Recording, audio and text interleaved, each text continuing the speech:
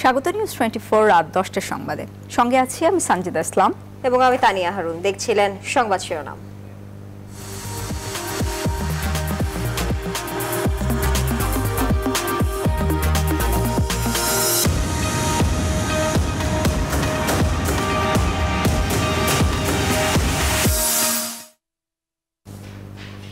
এবারে পুরো খবর।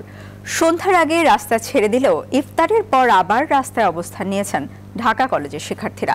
এর আগে রাজধানীর নিউ মার্কেট এলাকায় 18 ঘন্টা ধরে সংঘর্ষ হয়েছে কলেজ শিক্ষার্থী ও ব্যবসায়ীদের মধ্যে। এতে আহত হয়েছেন শতাধিক। মারধরের শিকার হয়েছেন সাংবাদিকরাও। ঘটনার জেরে ছাত্রাবাস প্রথমে বন্ধ ঘোষণা করলেও পরে ঢাকা কলেজের অধ্যক্ষ জানান এই মুহূর্তে হল ছাড়তে হবে না শিক্ষার্থীদের। স্বরাষ্ট্রমন্ত্রী বলেছেন খুব ধৈর্যের সাথে পরিস্থিতি মোকাবেলা করছে পুলিশ। আলী তালুকদার ও মাসুদা লাবনীকে সঙ্গে নিয়ে বিস্তারিত জানাচ্ছেন নাইম আলজিকো। সোমবার রাত 9টা সিসিটিভির ফুটেজে দেখা যায় নিউ মার্কেট এলাকায় একটি খাবারের দোকানে ব্যবসায়ী ও ঢাকা কলেজ শিক্ষার্থীর মধ্যে শুরু হয় বাকবিতণ্ডা।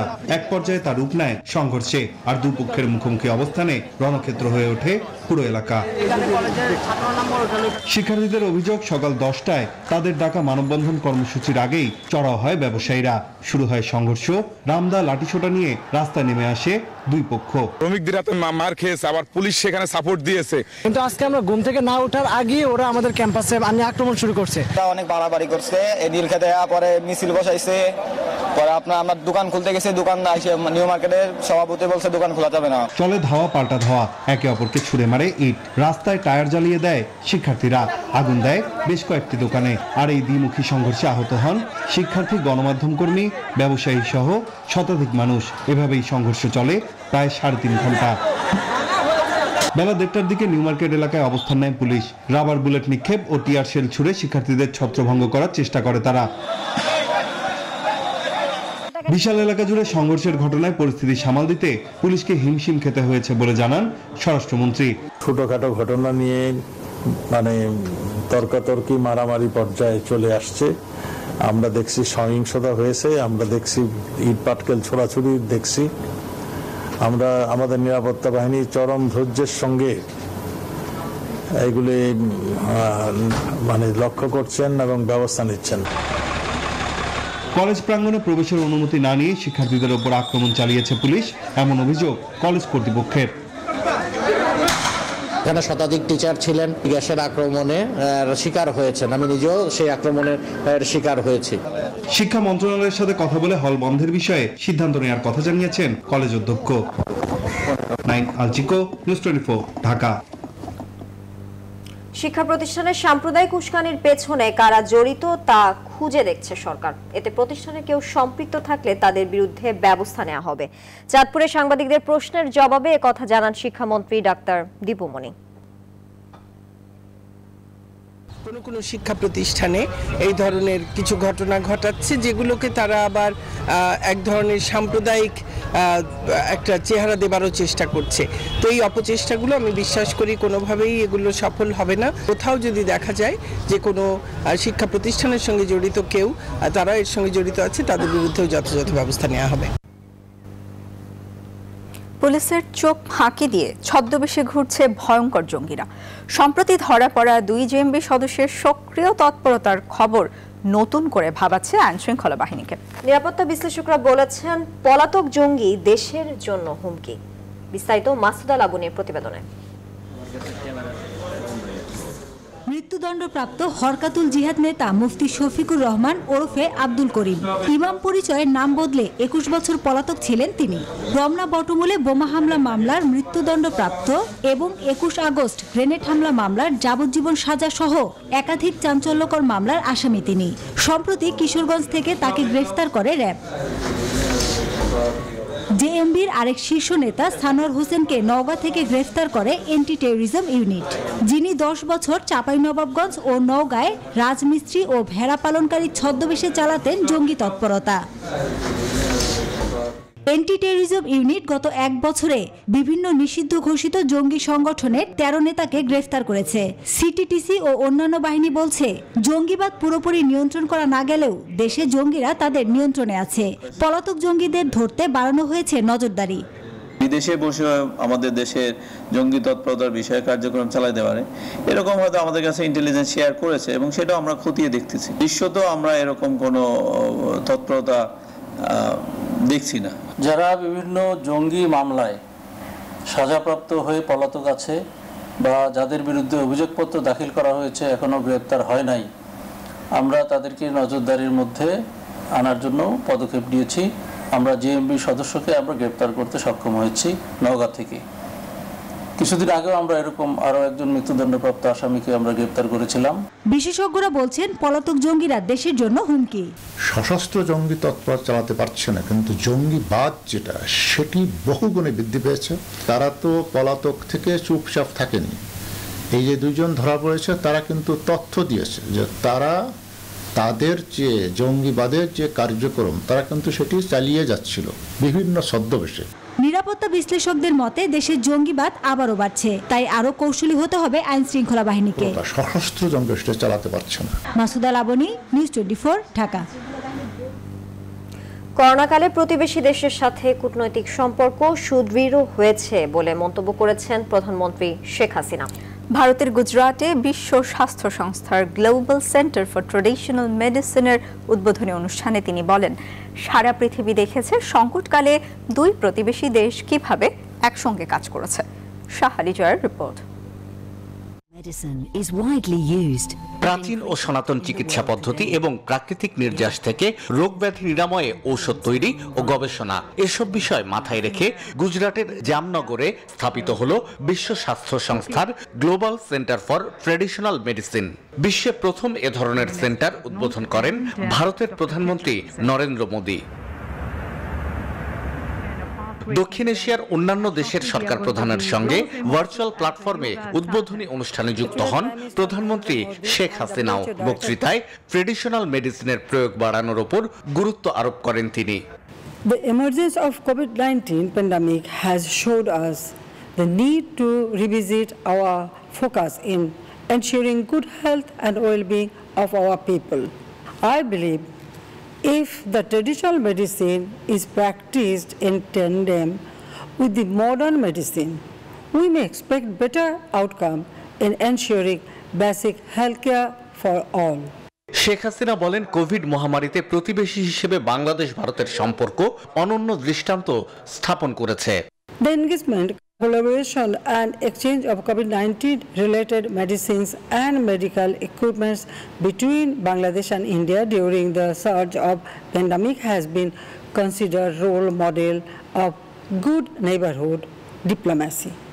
The whole world has seen how two neighbors support each other and work together during the time of crisis. প্রধানমন্ত্রী জানান, বাংলাদেশে কোভিড টিকা পাওয়ার উপযুক্ত শতভাগ মানুষ টিকার প্রথম ডোজ সম্পন্ন করেছে আর দ্বিতীয় ডোজ নিয়েছে ৯৭% মানুষ। Bangladesh has also successfully controlled the pandemic. Shah Ali Joy, news 24, Dhaka. চলতি অর্থবছরের প্রথম ৯ মাসে বার্ষিক উন্নয়ন কর্মসূচি বা এডিপি বাস্তবায়নের হার ৪৫.৫৬%, যা আগের বছরের একই সময়ের চেয়ে ৩.৬৪% বেশি। মঙ্গলবার একনেক সভা শেষে সংবাদ সম্মেলনে এই তথ্য জানান পরিকল্পনা মন্ত্রী এম এ মান্নান। এক প্রশ্নের জবাবে তিনি বলেন, ব্যক্তি পর্যায়ে দুর্নীতি এবং অবহেলার কারণে প্রকল্প বাস্তবায়নের সময় এবং ব্যয় বৃদ্ধি পাচ্ছে। হোসেন শাহাদাতের প্রতিবেদন। চলতি অর্থবছরে বার্ষিক উন্নয়ন কর্মসূচির আকার ২,১৭,০০০ কোটি টাকার বেশি। এর মধ্যে মার্চ পর্যন্ত ব্যয় হয়েছে ৯৮,৯৩৪ কোটি টাকা, যা মোট বরাদ্দের ৪৫.৫৬%। গত বছরের একই সময়ে এই হার ছিল ৪১.৯২%। আমাদের সরকারের ভালো ব্যবস্থাপনা এবং তার চেয়ে বড় কথা আমাদের জনগণের মেহনতি জনগণের পরম পরিশ্রমের ফলে আমরা কোভিডের মধ্যেও আমরা বাস্তবায়নের হারকে ইতিবাচক পর্যায়ে প্রায় ৩.৬৪, প্রায় ৪ কাছাকাছি পৌঁছে নিয়েছি। এর আগে প্রধানমন্ত্রী শেখ হাসিনার সভাপতিত্বে অনুষ্ঠিত একনেক সভায় ৪,৫৪১ কোটি টাকা ব্যয়ে ১১টি প্রকল্প অনুমোদন দেওয়া হয়। যদিও এর মধ্যে ৫টি প্রকল্পেরই ব্যয় বৃদ্ধি করে সংশোধন করা হয়েছে। বারবার প্রকল্পের ব্যয় বৃদ্ধি কেন, এমন প্রশ্ন ছিল পরিকল্পনা মন্ত্রীর কাছে। দেয়ার আর এরিয়া যেখানে উইকনেসেস আছে, নট অলওয়েজ ব্যবস্থাপনা, কি দুর্নীতিও আছে, এটাও অস্বীকার করা কিছু নেই। ব্যক্তি পর্যায়ে দুর্নীতি হচ্ছে, তবে আমার বিশ্বাস প্রাতিষ্ঠানিকভাবে কোনো দুর্নীতি আমার নজরে পড়ে নাই। ব্যক্তি পর্যায়ে যেগুলো হচ্ছে সেগুলো সরকার তার আইনে দেখছে, আমরা চাই এইসব কমুক। মন্ত্রী জানান, সরকারের উপর নির্ভরতা কমিয়ে সিটি কর্পোরেশনগুলোকে আর্থিকভাবে স্বাবলম্বী হওয়ার তাগিদ দিয়েছেন প্রধানমন্ত্রী একনেক সভায়। আর প্রথম যে তথ্যটা আমরা হোসেন শাহাদাত, নিউজ 24, ঢাকা।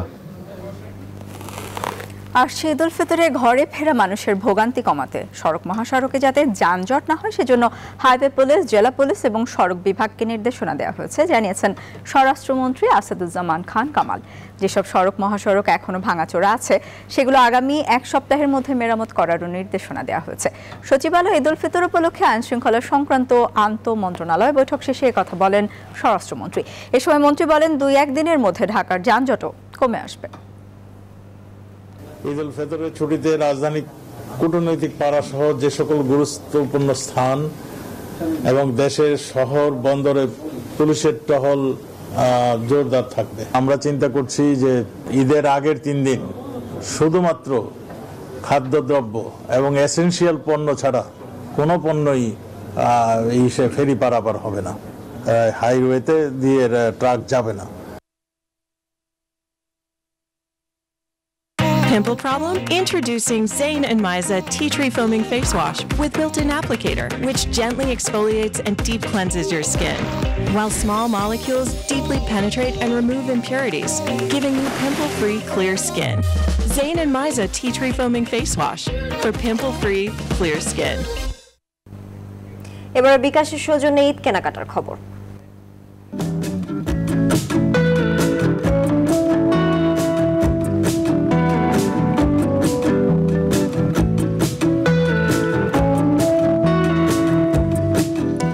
দর্শক, ঈদ কেনাকাটায় আজ আমরা এসেছি আল হারামাইন নামের একটি পারফিউমের শোরুমে, যেখানে বিদেশি বিভিন্ন ধরনের perfume, air freshener, body spray পাওয়া যায়। আমরা যদি একটু আপনাদেরকে এই পারফিউমের শোরুমটা ঘুরে দেখাতে চাই। এটি যেহেতু বিদেশি একটি পারফিউমের শোরুম, সুতরাং এখানে কিন্তু বিভিন্ন ধরনের পারফিউম এখানে পাওয়া যায় এবং ঈদ উপলক্ষে এখানে অনেক ক্রেতারও ভিড় রয়েছে। এদের পারফিউমের কোয়ালিটিগুলো খুব ভালো, বিশেষ করে উদ তো এখন ওয়ার্ল্ড ওয়াইড খুব চলতেছে এবং এরা অনেক আগে থেকে উদের পারফিউম তৈরি করে। এখান থেকে রেগুলারলি কেনাকাটা করা হয়, যেহেতু বিকাশ অফার দিচ্ছে তো আমাদের জন্য তো ভালো ডিসকাউন্ট পেয়েছি। ক্রেতাদের সাড়া কেমন পাচ্ছেন আমরা একটু তার কাছ থেকে জেনে নেব। বিভিন্ন ধরনের পারফিউম পাওয়াই যাচ্ছে, সেক্ষেত্রে অনেকের ধারণা ছিল যে আমাদের পারফিউমগুলো হয়তো বা অ্যারাবিয়ান প্যাটার্নের, কিন্তু সেটা না, আমাদের এখানে ওয়েস্টার্ন প্যাটার্নের পারফিউমগুলোও আছে, যেমন আপনার পয়জন, তারপর হচ্ছে শ্যানেল, এগুলোর সিমিলার কিছু পারফিউম আমাদের কাছে আছে। ঈদ উপলক্ষে আল হারামাইনের এই পারফিউমের শোরুম থেকে যে কোনো পণ্য কিনে বিকাশে পেমেন্ট করলেই কিন্তু আপনি পাচ্ছেন 5% ইনস্ট্যান্ট ক্যাশব্যাক। আমরা ঈদ কেনাকাটার থেকে আপনাদেরকে আমন্ত্রণ জানাবো, আপনারা আল হারামাইন থেকে আপনাদের সাধ্যের মধ্যে কেনাকাটা করুন এবং বিকাশের এই অফারটি গ্রহণ করুন।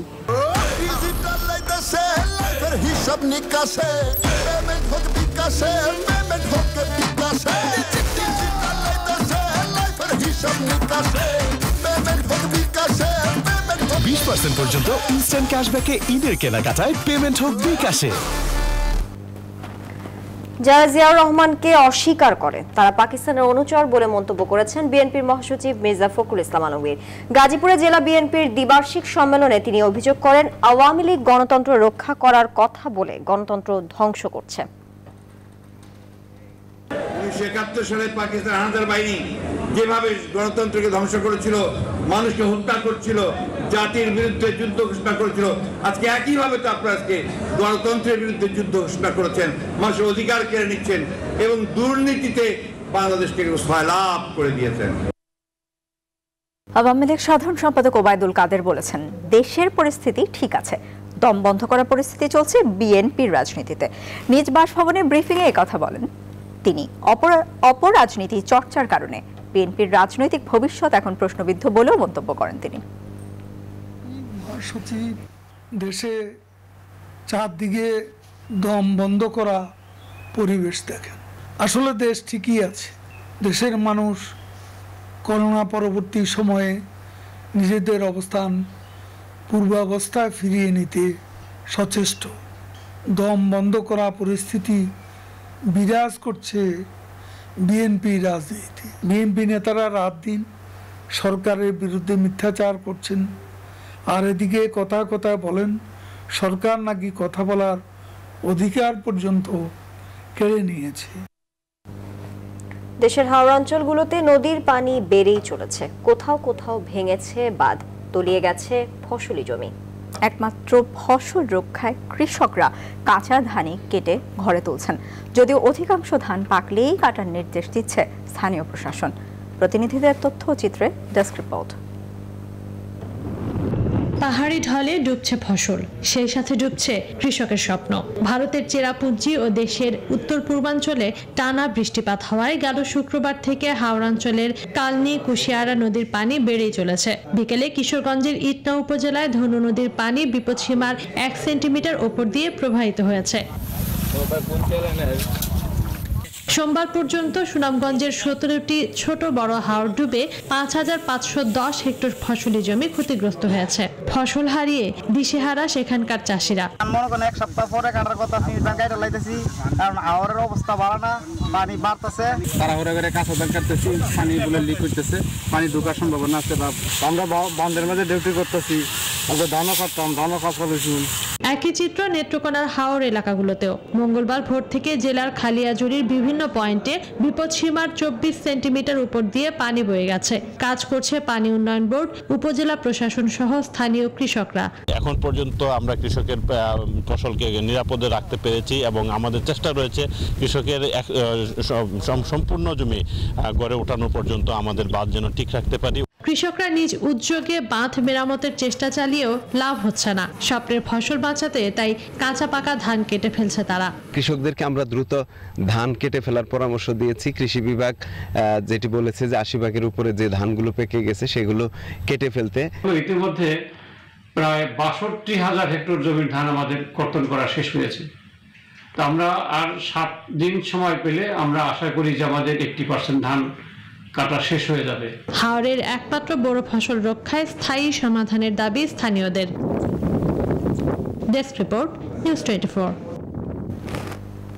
ফরিদপুরে দেশের শীর্ষস্থানীয় শিল্প প্রতিষ্ঠান বসুন্ধরা গ্রুপের সিমেন্ট সেক্টরের উদ্যোগে ইফতার ও দোয়া মাহফিল অনুষ্ঠিত হয়েছে। অম্বিকা মেমোরিয়াল হলে ইফতারের আয়োজন করা হয়। এতে স্থানীয় ডিলার, রিটেইলার ও প্রকৌশলী সহ 400 অতিথি মানুষ অংশ নেন। এতে উপস্থিত ছিলেন সিমেন্ট সেক্টরের general manager sales Abdul Latif এবং বসুন্ধরা সিমেন্টের deputy general manager sales Mohammad পলাশ আক্তার, কিং ব্র্যান্ড সিমেন্টের AGM south wing Mohammad Ziaur Rahman, Bashundhara সিমেন্টের divisional sales manager Faridpur division Mohammad Humayun Kabir. এ সময় বসুন্ধরা গ্রুপের চেয়ারম্যান আহমেদ আকবর সোভান ও ব্যবস্থাপনা পরিচালক সায়েম সোভান আনভীর সহ তাদের পরিবারের দীর্ঘায়ু ও দেশ, জাতি এবং মুসলিম উম্মার মঙ্গল কামনা করে বিশেষ দোয়া করা হয়।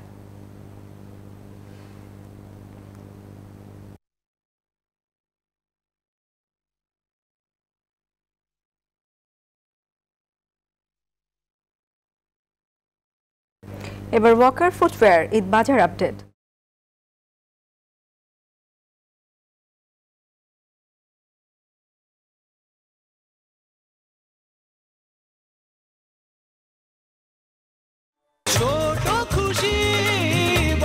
আপনার পরিবারের ঈদ আনন্দে জমে উঠুক ওয়াকার ফুটওয়্যারের সাথে। Waker footwear, happiness in every step. দিন বাড়ার সঙ্গে সঙ্গে জমে উঠছে ঈদের কেনাকাটা। বড় শপিং মলের সাথে সাধারণের ঈদ বাজারও ফিরছে চিরচেনা রূপে। রাজধানীর মৌচাক, আনারকুলি সহ অন্যান্য মার্কেটে ভিড় জমাচ্ছেন বিভিন্ন শ্রেণী পেশার মানুষ। জামা কাপড় থেকে শুরু করে প্রসাধনী সবই আছে ঈদ বাজারের তালিকায়। অনেকে স্বজনদের জন্য কিনেও রাখছেন আগে ভাগে। বিস্তারিত জানাচ্ছেন হাসান ওয়ালি। করোনার নিরানন্দ সময় ছাপিয়ে ফিরছে চিরচেনা রূপ। ঈদবাজারের উৎসবেও তাই এবার ভিন্ন মাত্রা। ঈদবাজারের শেষ ভাগের ভিড়ভাট্টা এড়াতে অনেকে আসছেন মার্কেটগুলোতে। দোকান ঘুরে ঘুরে কিনছেন পছন্দের পোশাক। ঈদ উপলক্ষে আমার হাজবেন্ডের জন্য পাঞ্জাবি কিনেছি, আর আমার বাচ্চার জন্য ফ্রক কিনেছি, ওয়েস্টার্ন ড্রেস কিনেছি। আজকে মূলত বাচ্চাদের জন্য শুধু জাস্ট আপনার ফ্রক এগুলো আজকে কিনবো আর কি, পাঞ্জাবি এগুলো পরে কিনবো। কিছুদিন পর আবার ভিড়ে অনেক কিনতে অসুবিধা হবে, এখন ভালো ভালো কালেকশন আছে যেগুলো নিয়ে ফেলাটা ভালো। চুড়ি, আংটি, কানের দুল সহ ইমিটেশনের বাহারি সব গয়না আর সাজসজ্জার নানা প্রসাধনীর দোকানেও আছে ভিড়। ঈদের কেনাকাটাতে আশা খুঁজছেন বিক্রেতারাও। আমি এখান থেকে হেয়ার ব্যান্ড কিনবো, আর এই যেগুলো ক্লিপ কিনবো, আর অনেক কিছু কিনবো। গাছদের জন্য চুড়ি, গহনা, কানের দুল, মালা, এইসব ফিতা, ক্লিপ কিনবো। ঈদে বাড়িতে যাবো, এইগুলা নিয়ে যাবো। চুড়ি, আংটি, ব্যান্ড, ক্লিপ, গলার সেট এগুলো কিনতে আসছি বাচ্চার জন্য, আমার জন্য। ইনশাল্লাহ সামনে মনে ভালো হইতে পারে, সম্ভবত এত সময় আছে আমাদের। এবারের ঈদ বাজারে করোনার 2 বছরের ক্ষতি পুষে উঠতে মুখিয়ে আছেন বিক্রেতারা। হাসান ওয়ালি, নিউজ 24, ঢাকা। ঢাকা কলেজের শিক্ষার্থী ও নিউ মার্কেটের ব্যবসায়ীদের মধ্যে সংঘর্ষে আহত শিক্ষার্থীদের দেখতে রাজধানীর স্কয়ার হাসপাতালে গেছেন শিক্ষামন্ত্রী ডাক্তার দীপু মনি। আমরা সরাসরি চলে যাচ্ছি সেখানে। তারা অনেক বেশি আহত হয়েছেন। একজন মোশারফ, সে এখানে এই স্কয়ার হাসপাতালে আইসিইউতে চিকিৎসাধীন আছে, আরেকজন ঢাকা মেডিকেল কলেজের আইসিইউতে আছে, আর বাকিরা কানন এবং বাকিরা তারা চিকিৎসা নিয়ে যার যার বাসায় কিংবা হোস্টেলে চলে গেছে। তো আমি মোশারফকে দেখতে এসেছিলাম, ওর বাবাও এখানে আছেন আমার সঙ্গে। এখানে আমাদের ঢাকা কলেজের ভারপ্রাপ্ত অধ্যক্ষ আছেন, আমাদের ঢাকা কলেজের সাবেক অধ্যক্ষ এবং এখন আমাদের মাউসির মহাপরিচালক প্রফেসর নেহাল আহমেদ সাহেব আছেন, অন্যান্য শিক্ষকবৃন্দ আছেন, এখানে ঢাকা কলেজে আমাদের শিক্ষার্থীরাও আছেন কিছু। তো আমরা মোশারফকে দেখলাম, তার চোখে আঘাত লেগেছে, মুখে টুকেও অনেক আঘাত আছে, কিন্তু সে সচেতন আছে। আমার সঙ্গে কথা হয়েছে, আমি ডাক্তারদের সঙ্গেও কথা বলেছি, সব চিকিৎসা যা প্রয়োজন সেই চিকিৎসা হচ্ছে। তার চোখে একটুখানি রিপেয়ারের দরকার ছিল, সেটা করা হয়েছে। আরও যা যা চিকিৎসা লাগবে, যা কিছু লাগবে, সেই সব চিকিৎসার ব্যবস্থা আমরা গ্রহণ করছি। মাননীয় প্রধানমন্ত্রীর পক্ষ থেকে চিকিৎসার সব ব্যবস্থা হবে। আমরা দোয়া করি যে সে যেন দ্রুত সুস্থ হয়ে ওঠে। আর ঢাকা মেডিকেলে যে আছে তার ব্যাপারেও আমি এখনই সেখানেও খোঁজ নেব এবং সেখানেও ইনশাল্লাহ তারও যেন ভালো চিকিৎসার ব্যবস্থা হয় সেটা দেখব। এই যে সংঘর্ষ, যে আমি একজন মারা গেছেন, একজন ডেলিভারি ম্যান মারা গেছেন 9:40, নাম হচ্ছে নাহিদ হাসান, উনি মারা গেছেন 9:40। আচ্ছা, সে কি এই সংঘর্ষেই আহত হয়েছে? সংঘর্ষে আহত, উনি লাইফ সাপোর্টে ছিলেন ঢাকা মেডিকেলে, এই সংঘর্ষে আহত হয়েছে। আচ্ছা, আমি খুবই দুঃখজনক ঘটনা। এটা তো অবশ্যই যে কোনো মৃত্যুই আমাদের সবার জন্য অত্যন্ত দুঃখজনক এবং এখানে যে ঘটনাটি ঘটেছে এই ঘটনা আসলে এই পর্যন্ত তো গড়ানোর কোনো কারণই ছিল না। অনেক রকমের কথা বলা হয় যখনই কোনো একটা সংঘর্ষের মধ্যে একটা পক্ষে কোনো শিক্ষা প্রতিষ্ঠান থাকে, খুব সহজেই শিক্ষা প্রতিষ্ঠানকে অনেক সময় দোষারোপ করা হয়, কিন্তু আমরা দেখলাম যে এখন আপনাদেরই বিভিন্ন ফুটেজে বিভিন্ন যে রেকর্ডিং যেগুলো বের হয়েছে সেগুলোতে আমরা দেখলাম যে এখানে দুটো দোকানের মধ্যে তাদের বাকবিতণ্ডা, তাদের সমস্যা, সেটা থেকে পরে কিছু ছাত্রকে সেখানে জড়ানো হয়েছে বা বাইরের কিছু লোক সেখানে জড়িয়েছে, তারপরে একটা ঘটনা ঘটেছে। তো গতকালই এই ছাত্ররা আহত হয়েছেন আর আজকে সকাল থেকে আসলে আমরা আশা করছিলাম যে সকাল থেকেই যদি এই দুটো বিবাদমান পক্ষকে দূরে রাখা যেত তাহলে হয়তো এই যে আরও কেউ আহত হয়েছেন, একজন এটা শুনলাম যে এখন তিনি প্রাণ হারিয়েছেন, খুবই দুঃখিত, তাহলে সেই ঘটনাকেও হয়তো আমরা এড়াতে পারতাম। যাই হোক, আজকেও সেটি চলেছে, এখন পরিস্থিতি শান্ত আছে। আমরা আশা করি যে সকল পক্ষই, কারণ আমার শিক্ষা প্রতিষ্ঠান এমনিতেই কালকের পর থেকে ঈদের ছুটি বন্ধ, কিন্তু ব্যবসায়ী যারা তাদের এইবার 2 বছর করোনা গেছে, এখনই তাদের ব্যবসার সময়, এই সময়টাতে যদি তাদেরও ব্যবসা প্রতিষ্ঠান বন্ধ থাকে তাদেরও বিরাট ক্ষতি এবং যারা সেখানে শ্রমিকরা কাজ করেন তাদের জন্যও ক্ষতি। কাজেই শান্তি কিন্তু সবার জন্য দরকার, দেশের জন্য দরকার, ব্যবসায়ী সমাজের জন্য দরকার, আমার শিক্ষার্থীদের জন্য তো অবশ্যই দরকার। এবার ফার্স্ট সিকিউরিটি ইসলামী ব্যাংক অর্থ বাণিজ্য সংবাদ।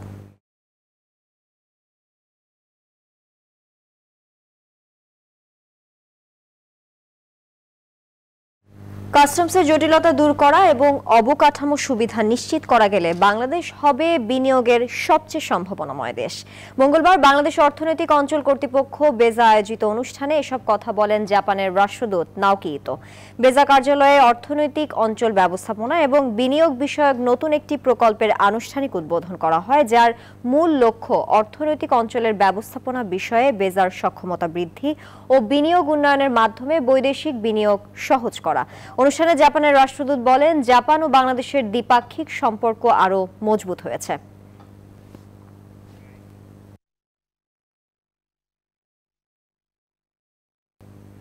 এবার নিউজ 24 আন্তর্জাতিক। উত্তেজনার মধ্যেই গাজা উপত্যকায় বিমান হামলা শুরু করল ইসরায়েল। সোমবার গভীর রাতে সশস্ত্র সংগঠন হামাসের ঘাঁটি লক্ষ্য করে চালানো হয় অভিযান। এ ঘটনায় কোনো হতাহতের তথ্য জানায়নি রয়টার্স। ইসরায়েলের অভিযোগ, আস্তানাগুলো অস্ত্র বানানোর কারখানা হিসেবে ব্যবহার করা হতো। ইসরায়েলি সীমান্তে উপত্যকা থেকে রকেট ছোড়া হয়। আকাশ প্রতিরক্ষা ব্যবস্থা আয়রন ডোমের মাধ্যমে নস্যাৎ করা হয় সেই আক্রমণ। এর আগে আল আকসায় হামলা চালায় ইসরায়েলি বাহিনী। তাদের ঘৃণ্য আচরণের উপযুক্ত জবাব দেওয়ার হুঁশিয়ারি দেন হামাস নেতা ইসমাইল হানিয়া। পাল্টাপাল্টি হুমকিতে এই হামলা।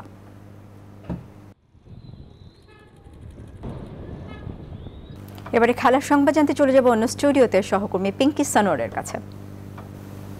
ধন্যবাদ পদ্মা আপনাকে। এবার ক্লেমন খেলার সংবাদ।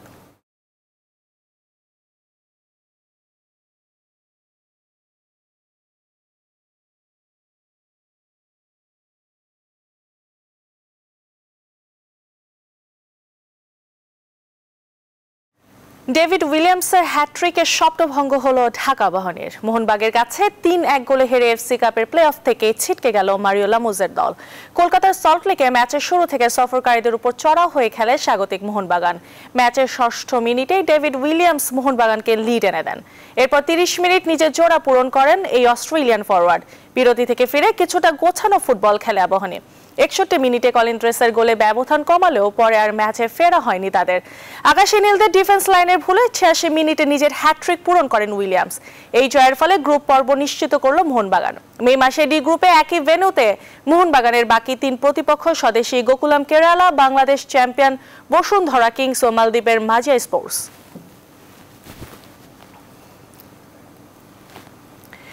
দীর্ঘদিন ক্যান্সারের সঙ্গে যুদ্ধ করে অবশেষে মৃত্যু নামক চিরন্তন বাস্তবতার কাছে হার মানলেন সাবেক ক্রিকেটার মোশাররফ হোসেন রুবেল। রাজধানীর একটি বেসরকারি হাসপাতালে মঙ্গলবার বিকেলে মৃত্যুবরণ করেন তিনি। আর তার এই মৃত্যুতে ক্রীড়াঙ্গনে নেমে এসেছে শোকের ছায়া। রাতে মিরপুরের শেরে বাংলা ক্রিকেট স্টেডিয়ামে নামাজে জানাজা শেষে তার মরদেহ দাফনের জন্য বনানীতে নেওয়া হয়। মোশাররফ হোসেন রুবেলের ক্রিকেটের ক্যারিয়ারের আদ্যপান্ত দেখে নেব মাহফুজুল ইসলামের রিপোর্টে। হার মানতে হলো মৃত্যু নামক চিরন্তন সত্যের কাছে। প্রাণবন্ত, উচ্ছল আর 22 গজের উইকেট একসময় দাপিয়ে বেড়ানো ক্রিকেটার মোশাররফ রুবেল ক্যান্সারের সাথে যুদ্ধ করছিলেন বেশ কয়েক বছর ধরেই। মাত্র 40 বছর বয়সে হার মানতে হলো মরণ ব্যাধি এই রোগের কাছে। অন্তিম যাত্রায় নাম লিখালেন মোশাররফ রুবেল। 9 বছরের আন্তর্জাতিক ক্রিকেট ক্যারিয়ার। অভিষেক সেই 2008 সালে। সেবার দক্ষিণ আফ্রিকার বিপক্ষে ঘরের মাঠে 6 ওভার বল করে 40 রান খরচায় পাননি কোনো উইকেট। নিজের ওয়ানডে ক্যারিয়ারে 5টি আন্তর্জাতিক ম্যাচ খেলে 4টি উইকেট রুবেলের ঝুলিতে। ক্যারিয়ারের সবশেষ আন্তর্জাতিক ওয়ানডে ম্যাচ খেলেছেন 2016 সালে ঘরের মাঠে ইংল্যান্ডের বিপক্ষে। 2016 সালে আফগানিস্তানের বিপক্ষে সিরিজে 24 রান খরচায় 3 উইকেট শিকার রুবেলের ক্যারিয়ারের সর্বোচ্চ প্রাপ্তি। প্রথম শ্রেণী ও ঘরোয়া লিগে আলো ছড়ানো মোশাররফ রুবেল ছিলেন লোয়ার মিডল অর্ডারে দলের জন্য অপরিহার্য ব্যাটসম্যান। ঘরোয়া টি20 আসর বিপিএলে সবশেষ ম্যাচ খেলেছেন 2019 সালের ফেব্রুয়ারিতে। সেবার কুমিল্লা ভিক্টোরিয়ান্সের জার্সিতে খেলেছিলেন রুবেল। ঢাকার মাঠে সতীর্থের কাছে প্রিয় নাম মোশাররফ রুবেল হয়ে গেলেন অতীত। সতীর্থ আর শুভাকাঙ্ক্ষীদের কাঁদিয়ে না ফেরার দেশে তার এই অকাল চলে যাওয়া ক্রিকেটের জন্য এক শূন্যতা বটে। মাহফুজুল ইসলাম, নিউজ 24। আর এই ছিল ক্লেমন খেলার সংবাদ। ফিরে যাচ্ছি মূল স্টুডিওতে। পিঙ্কি, আপনাকে ধন্যবাদ। আর এই ছিল নিউজ 24 রাত 10টার সংবাদে। আরো খবর ও বিশ্লেষণ জানতে ভিজিট করুন news24bd.tv। ধন্যবাদ সবাইকে।